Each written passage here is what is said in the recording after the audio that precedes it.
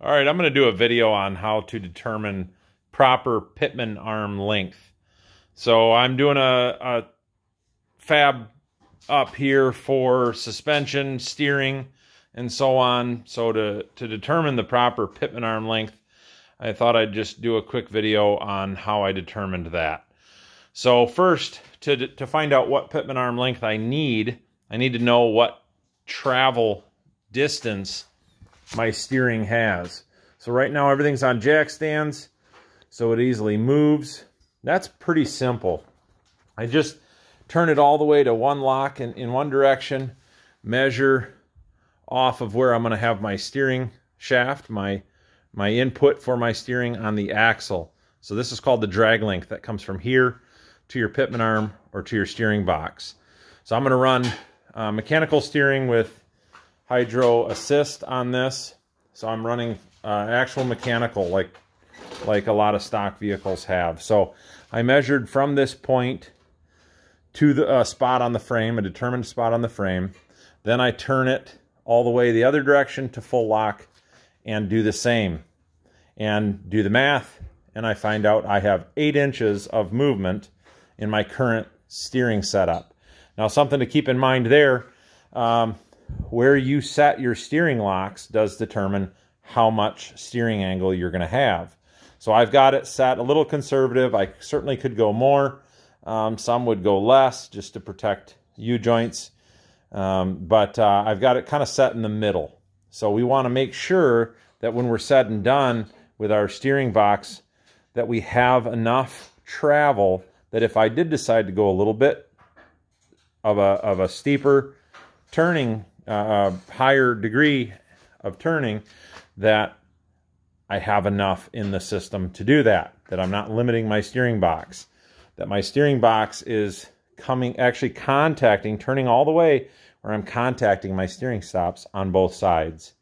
So that's step one. I determined 8 inches of travel there. Then I have my steering box. This is the box I'm going to use. This is just a pretty standard Saginaw box. Chevy or Dodge comes with these. This one I'm going to modify, drill and tap. And what's really helpful is having a few different pitman arms to pick from. So this is one, I think this is off of a WJ if I'm not mistaken. So what I did is I cut a hole in this piece of cardboard. I've got the box on my toolbox. I clamped the cardboard so that it can't twist, and I took a permanent marker, put it through the hole, and very simply turn my input and mark the travel. All right, now that I've marked that out, I've got the curve here. I did it a couple times, as you can see, just because I am slightly guesstimating because my permanent marker is not the exact same size as the hole, and it's a tapered hole in this arm here. So just this gets me close enough. We're not getting to the thousandths here. So I measure across my start and my stop from full lock to lock on my steering, and I find I have 8 1/4 inches of travel with this steering arm. And it just so happens that that is what I need. So that gives me 8 1/4 inches of travel. I needed 8 inches of travel minimum with my current setup. My current pitman arm that I did this test with is 6 1/4 inches from center to center. And now I'm going to custom make my own pitman arm, and I have my dimensions, center hole to center hole, what I need to do to obtain 8 1/4 inches of travel with a Saginaw box, with my pitman arm at 6 1/4 inches center to center. This should give me, that extra 1/4 inch should give me enough that if I want to go to a sharper steering angle, I can. Now, I wouldn't want to make this, say, 10 inches, because that's going to change the ratio of my box significantly, giving me far more travel than I need, and that's going to really play against me in the gearing of the box. I want to gear this box as much as I can and use as much power of the box rather than rely on my hydraulic steering assist.